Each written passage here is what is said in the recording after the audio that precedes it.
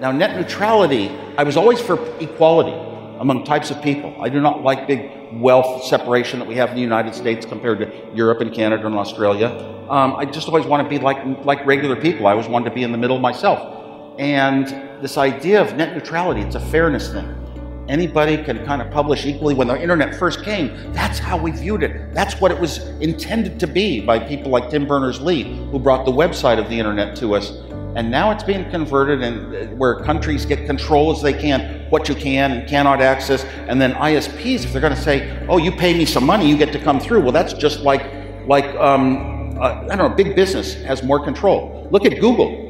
You do a Google search, and people have paid to be higher up in the listings, in the responses that you get. Well, that's the same thing as non-neutrality, you know. So 2 times in my life ever have I flown to Washington, D.C. for something that was political. 2 times. I flew the 2 times and sat in the FCC meetings when they voted for net neutrality. Those 2 times.